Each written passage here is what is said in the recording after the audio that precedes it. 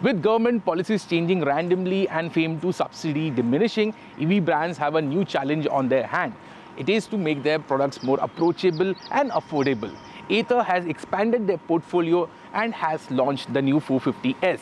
This is their most affordable scooter in their range, and they manage this by reducing the range, the peak power, and reducing a bit of features.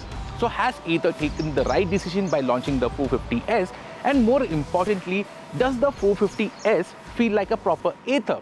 We are here in Bangalore to find that out.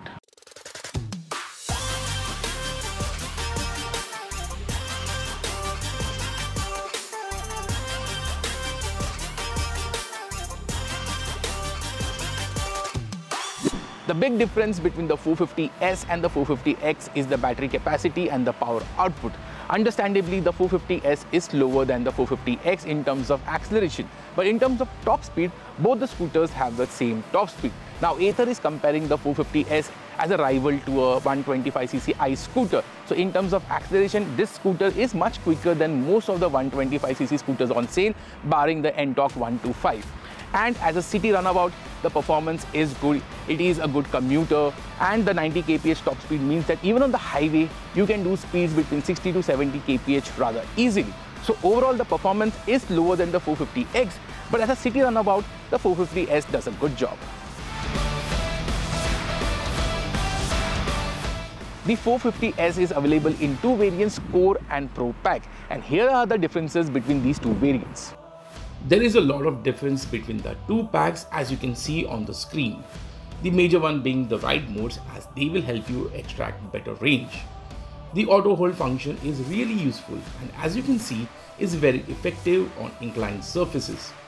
You just have to tap the brakes and the scooter holds itself without any inputs from the rider. As you can see, visually there is no difference between the 450S and the X. So if I had paid the extra money for the X variant, I would have preferred some kind of visual distinction between these two variants. However, the Ather 450 still looks like a properly modern and sporty design, even though this design is almost 5 years old. Having said that, Ather designers, it's time to start sketching something new. To make sure they hit the right price point, Ather had to reduce a few features on the 450S. It misses out on the TFT touchscreen as seen on the 450X, and even the brightness of the screen is lesser. However, the layout is clear and you still get navigation, although it is turn by turn unlike Google Maps. The 450S also gets a new switch cube to shuffle through the various menus on the console. I personally feel that switch cubes are better than the touchscreen, as it is safer and offers the rider better control. The other new addition is a dedicated reverse button, which is convenient. There is also a new coasting regen, which is a more optimized regeneration system, and it varies based on the riding mode. In terms of ergonomics, there is no difference between the 450S and the 450X. The handlebar position is the same, so is the seat height of 780 mm. As you can see, the riding posture is nice and upright. There is good amount of space on the footboard.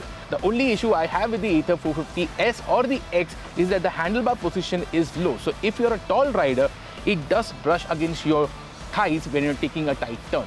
One key difference between the 450S and the X is the weight of the scooter. Because the S has a smaller battery pack, this is 3.6 kgs lighter, which means you can move around the scooter rather easily. However, both the scooters also gets a reverse mode. The frame, suspension and braking hardware have been carried forward, so the 450S feels very familiar in this regard, and it remains an eager handling scooter, while the rear suspension is slightly on the firmer end. So with the 450S, Ather wanted to make their brand more approachable and affordable, and I think they have done a good job, because the price difference between the S and the X variant is significant.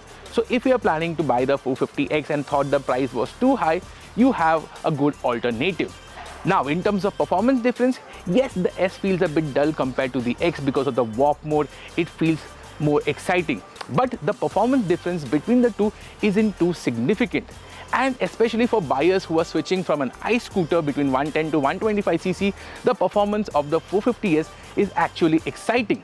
So if you're looking for a daily runabout, for city riding and occasional rides on the highway, the 450S makes a strong case for itself.